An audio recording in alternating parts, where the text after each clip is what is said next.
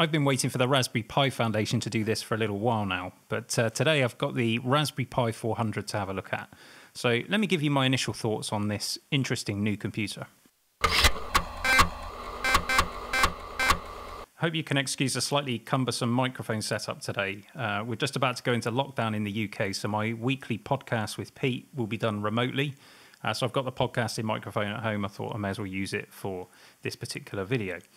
And this is all about the Raspberry Pi 400. And I knew nothing about this computer until a few days ago. I just happened to see a couple of snippets about it on the web, and I immediately went and bought one. And let me tell you why. I've used Raspberry Pis ever since they were first released, and I found them to be really interesting devices to play around with. I've made them into web servers, print servers, local network storage devices, all sorts of different things, and it's been good fun playing with them. But something that always irritates me about them is the fact that they've got the ports on various different sides of the board. So you always end up with this kind of spider's nest of cables coming out of this little board. It's never been a really neat solution, and I always thought, why not make it into a keyboard case? And finally, they've done it. This is actually a Raspberry Pi 4 with 4 gigs of RAM, but they've changed the design of the PCB so that it'll fit in this keyboard case, and so that all of the ports run off the back of the case here. It's basically the same board with the same CPU, although there is a slight step change in the model number, and they've overclocked it. So it's running at 1.8 gigahertz instead of 1.5. They've been able to do this because inside the case there's a large metal heatsink to help with cooling. And you see perhaps, I don't know if you can see that on the camera there, but we've got some vents here as well. There's no fan inside the case, but it does run cooler than the Raspberry Pi 4 from all of the examples I've seen, despite being overclocked a bit. So let me just give you a quick run through the ports on the back. You've still got the 40-pin GPIO, although you'd have to probably use an extension cable to get the most out of that. Then you've got a micro SD slot here on the back, and it comes with a 16GB card, which is a SanDisk Edge, which is an A1 card. Not the fastest card in the world, but I'll be changing that anyway. It's still got the same 2 tiny HDMI ports. I think they should have taken this opportunity to make at least one of them a full-size HDMI port. This has got to be the worst connector ever for video. It will apparently drive 2 displays, and it will run at 4K, and I've been running it on my 4K monitor behind, but the included cable is only sufficient to run it at 30 Hz. So you'd need a different cable to run it at 60 Hz, which I believe is possible. You've then got a USB-C port, which is for charging only. I got the kit version of this, which comes with the charger, with a mouse, with the cable, everything you need basically. I haven't actually used the charger yet because my monitor has a USB-C attachment. Unfortunately, of course, the Raspberry Pi doesn't output video through this particular port. That would have been a really neat solution to just have a one cable plug-in to a monitor like my Dell here. We've then got 2 USB 3 ports, 1 USB 2 port. The other USB 2 port I think is reused internally for the keyboard. Obviously, if you bought the standard Raspberry Pi 4, you get 2 of each of those ports. And there is an Ethernet port as well.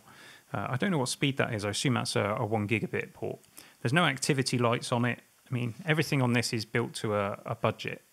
I think it was £97, and I'll put the equivalent US dollars price on screen for the kit version.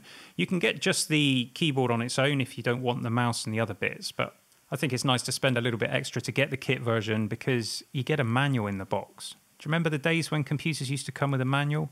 And this is a really interesting manual that actually takes you through the features of the computer, some basic programming. I think that fits really well with the purpose of the Raspberry Pi as well. I mean, it's designed as an educational tool, isn't it? So you want to get a manual in the box. So when it comes to the device itself, it's obviously got the nice raspberry color. Hope that's coming through loud and clear on the video. Sort of almost red, but with a hint of pink to it. I think it looks great. Very raspberry-like, and nice white finish to the keyboard. It's heavier than you might expect, so it doesn't slide around on the desk. It feels pretty solid. It doesn't flex massively.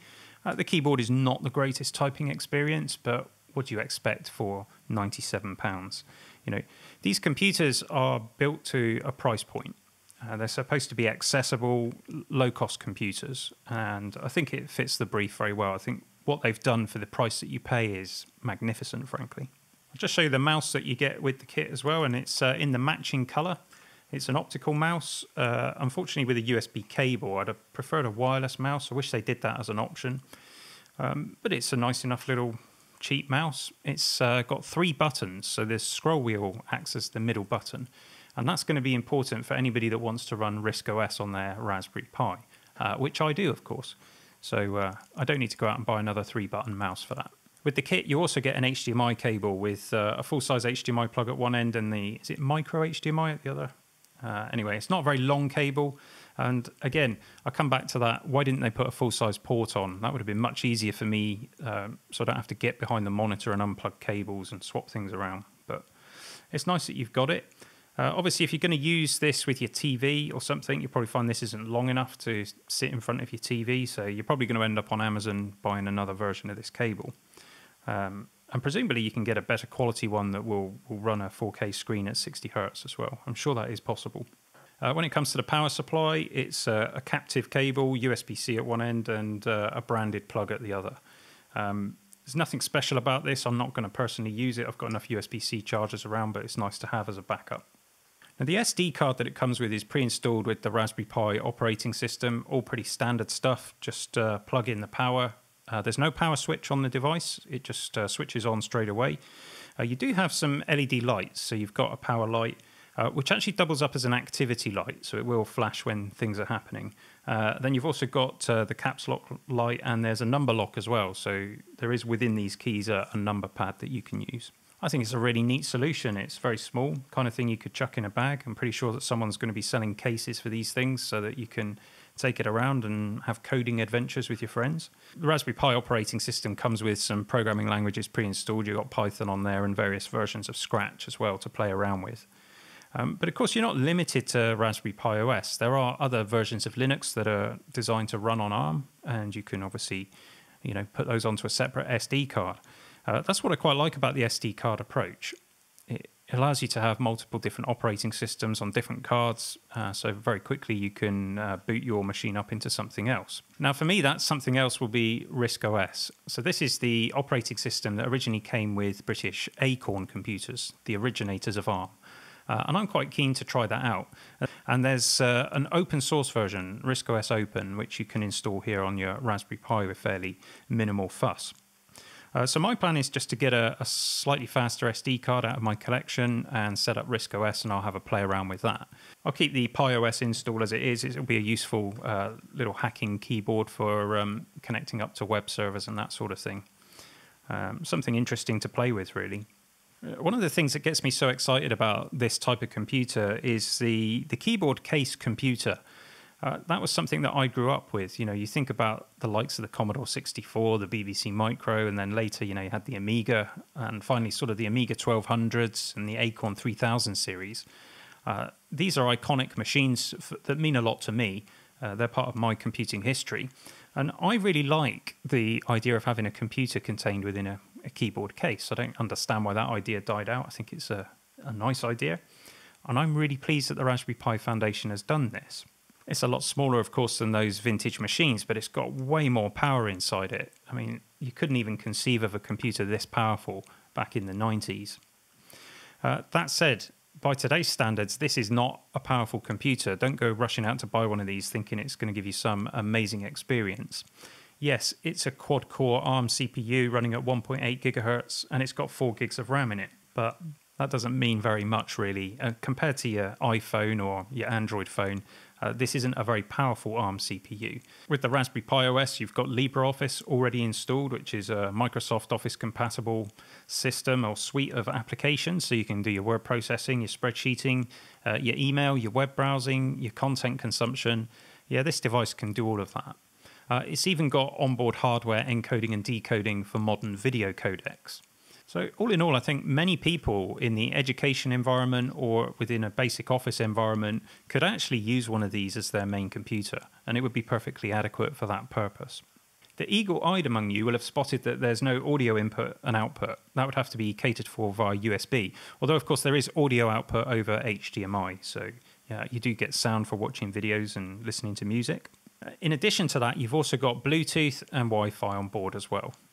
All in a computer that costs less than £100 in a complete kit. And again, I really like that idea of the boxed kit. You get everything you need, and it is as simple as plugging it in to the TV and switching it on, and off you go. Remember the old days when computing was that simple? Okay, fair enough. Once you've got it set up, it will download a whole bunch of updates, which does take a little while. But that's modern computing for you, I guess. So I haven't had much time to play with it yet. I've had it less than 24 hours, so I'm going to do some separate videos about that. Of course, there's lots of excitement coming with next week's Apple Silicon announcement, so those videos will come, but I'm not sure exactly when. But I'm looking forward to playing around with this Pi 400, and particularly playing around with RISC OS again for the first time in a very long time. And I'd like to bring some content on that to the channel, so I'll do that. I hope Raspberry Pi Foundation keep doing this kind of thing. How about a Raspberry Pi 800? Or how about a Raspberry Pi that isn't built to a particular cost? I think a lot of people would be interested in an ARM computer like this with a bit more power under the hood, and possibly finished to a more premium standard as well. And we'd be happy to pay for it. Something else I'd like to try is emulating some of those older systems, which is possible with the Raspberry Pi, perhaps even getting some retro gaming done. And if I manage to achieve any of that, of course, I'll bring the content to the channel. So that's just a quick overview of the Raspberry Pi 400. Hopefully you found that interesting. If you enjoyed the content, please consider subscribing to the channel, and maybe I did enough to earn a thumbs up. In any case, see you next time for some more geekery.